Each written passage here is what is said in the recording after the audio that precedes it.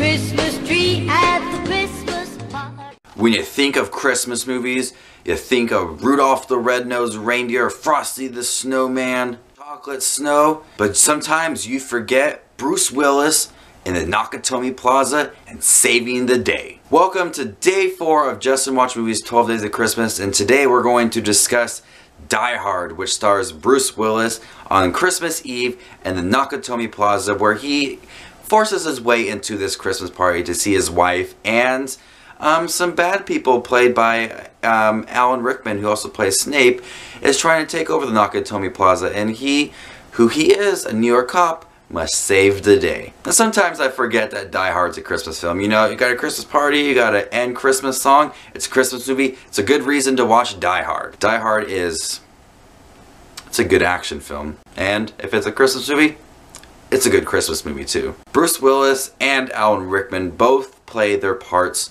so well. Action stars, you know, they can do whatever. You shoot them and they'll keep on going. Nothing breaks them down.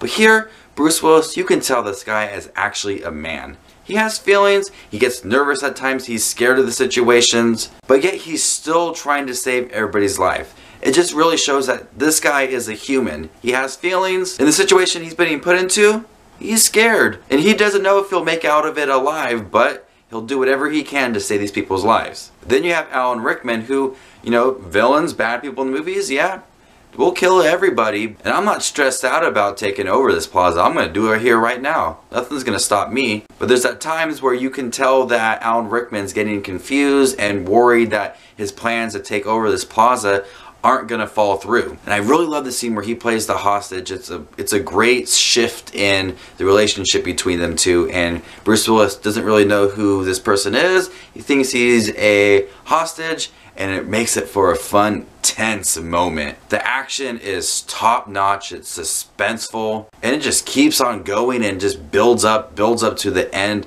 which is amazing. It's a great thriller from beginning to end, filled with great action scenes, great characters, and Bruce Willis just doing an amazing job. With his smart remarks and his good wit, it makes for a good character to watch. And the iconic line of Yippee-ki-yay. It's not as monumental as I thought it was when I first watched it, but it's still a great line. So yes, it has a Christmas party, it's got a few Christmas songs throughout, and for that, it's a Christmas movie.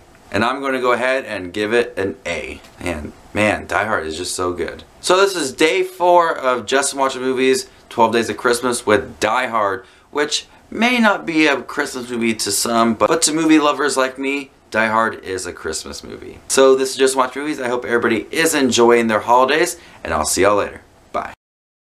Hot chocolate snow.